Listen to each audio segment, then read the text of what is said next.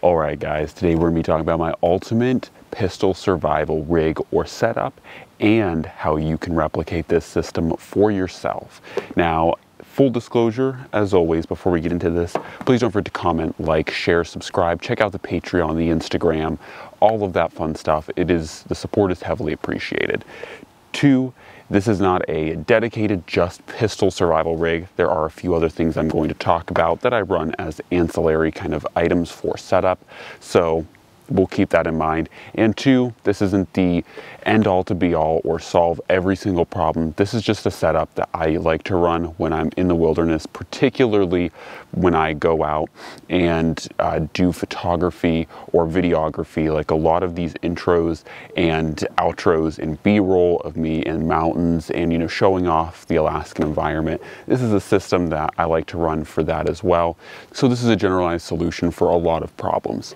So without any further ado, let's jump into it, take a closer look at everything involved with this setup. All right, let's start off with the actual firearm setup here. So what you guys see is the backbone to this rig. Of course, this is the ultimate pistol setup, so it obviously has to have a pistol included.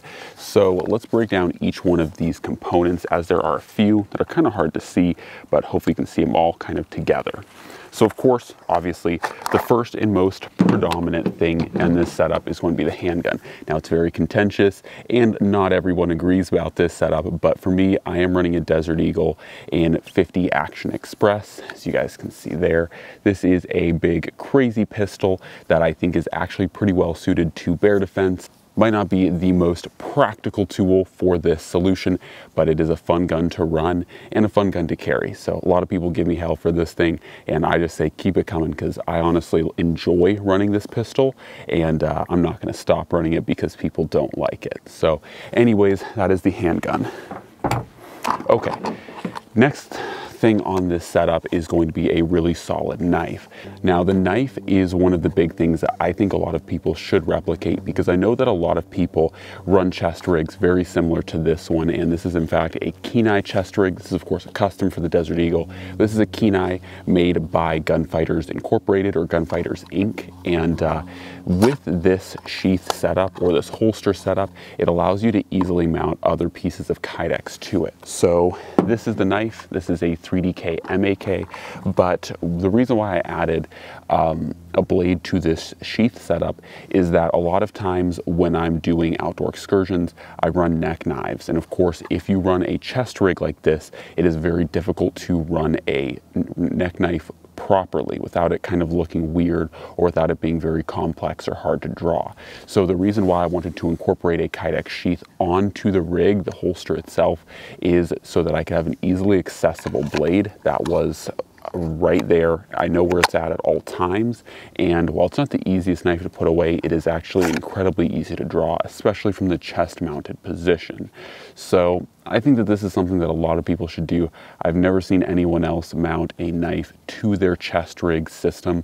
I try to show this off not just to like flex on people or show how cool I am, but honestly to help inspire people to do something very similar. Hopefully, like I said, that this kind of gives you guys some inspiration, because I think running a knife on a chest rig setup is very important, because you should have a knife, at least a knife, especially if you're operating out in the wilderness. So yeah, that's why I wanted to choose, or that's why I wanted to show this off, and that is the knife and the setup. Once again, I just rigged mine up with some basic hardware. You guys can see here, I just have a couple like little washers, and so I have just a couple nuts that are kind of Kydex specific, and on the back also just a couple screws.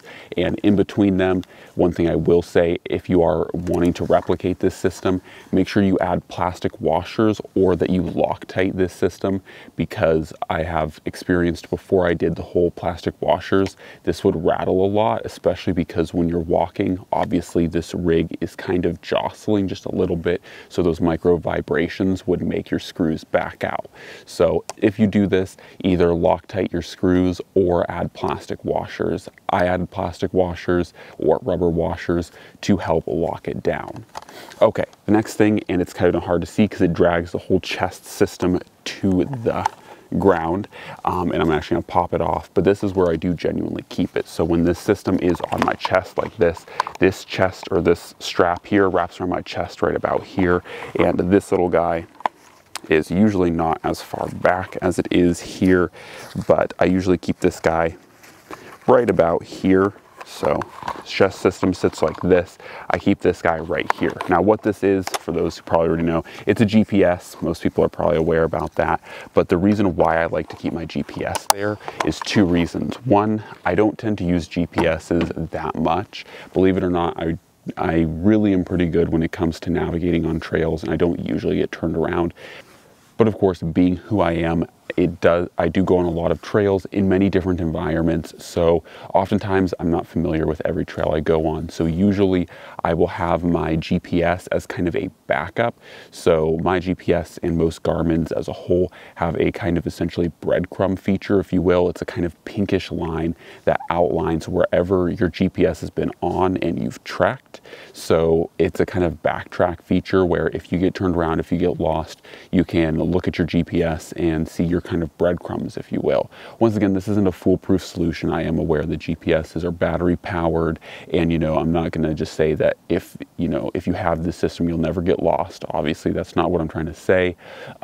It's just a really good layer to have with me, and when it comes to survival, my biggest thing is having a lot of fail safes so that I never have to get put into a survival situation. Avoidance, similar to self-defense situations in everyday life, avoidance is key. So trying to have hyper redundancy in regards to things such as your navigation and your travels are good. This doesn't beat a map. This doesn't say you don't need a map, but there have been a few instances where I've been on a few mountains and the trail gets really unclear, and so on my trek back, when I've been trying to get off of mountains, I have gotten turned around before, and luckily the breadcrumb feature on my GPS pointed me in the right direction. I was able to get back to the trail that I was on, and instead of following another trail down into another area. So once again, I'm not perfect. I'm usually pretty good. Usually don't need the GPS, but every so often,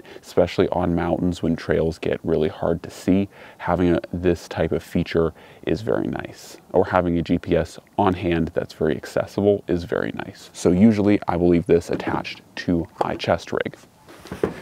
Now, as I mentioned, there are a few ancillary things. Obviously, what I talked about was a firearm, a pistol, and a GPS. That's obviously not everything you should have for survival. So something that I always have on my belt when I'm trekking is my personal survival kit, or PSK. I've gone over this in many different videos. I'm not going to go over the full contents here of this pack, but this is, like I said, it lives on my belt, usually on the small of my back, and it has things like fire starters, once again, hyper redundancies, having 3 different fire starters, of course, my personal locator beacon. I never really go anywhere in the wilderness without a type of PLB or personal locator beacon. This is mine, and it has a small basic first aid kit, just general survival necessities, water purification tablets, tin or aluminum foil, Mylar blankets, all that kind of stuff is in here. Of course, like paracord, all that kind of fun stuff is all included in this kit. So it covers a lot of the C's of survivability. And then lastly, the other thing I will pair, sometimes I will roll a hatchet, but once again, if I'm doing mountains where we're going up over 3,000 feet in elevation, I'm not going to carry things like hatchets for a couple reasons. One, as I've mentioned in high alpine survival videos, there's just not a lot of accessibility to trees, so it doesn't make a lot of sense to have tools that aren't going to be reasonable or practical in use.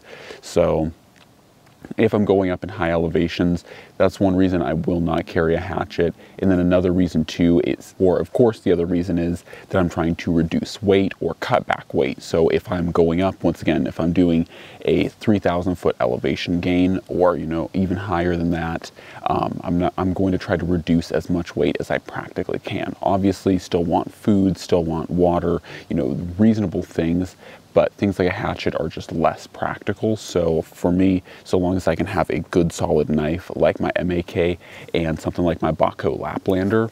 It's a really lightweight setup that will allow me to process trees, you know, smaller wrist-thick trees, and be able to do things that I need to do if I need to build a makeshift shelter, or if I need to, you know, like process some firewood, some light firewood. Obviously it's not perfect, and if I was going into a more dense or tree dense environment, I usually do carry the hatchet in those regards. So anyways, those are some of the reasons why I just run the saw and the knife for mountain or mountainous environments or situations.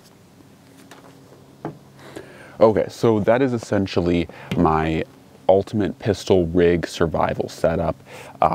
Like I said, the biggest thing that I wanted to really mention and hit home on this video is, I'm not saying you should go out there and buy a Desert Eagle and run a chest rig, but the couple things that I would hope a lot of people take away from this video is, one, chest rigs are really awesome. If you do have the chance to run a chest rig, I would highly recommend it. They are super comfortable, especially if you're running a backpack.